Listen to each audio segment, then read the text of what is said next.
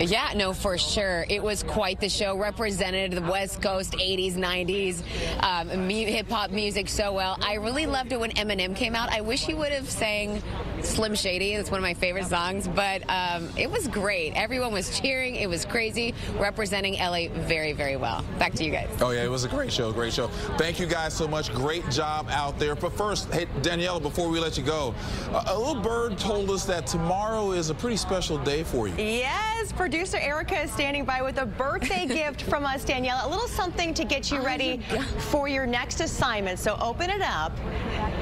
Should I open it? Yeah. Yeah, please, on live you TV. guys are so nice. Okay, we were thinking a little from Rodeo Drive to the rodeo. Getting you ready.